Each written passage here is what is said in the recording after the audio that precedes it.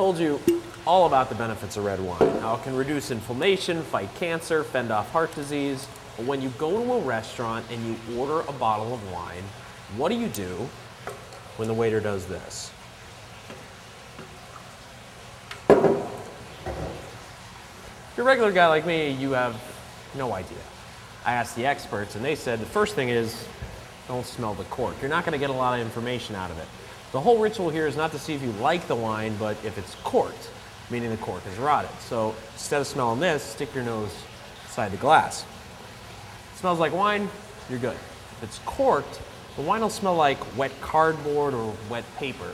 Basically, it will smell terrible. And you can send that wine back. Check back tomorrow for more useful stuff. Less than 60 seconds. What are you doing?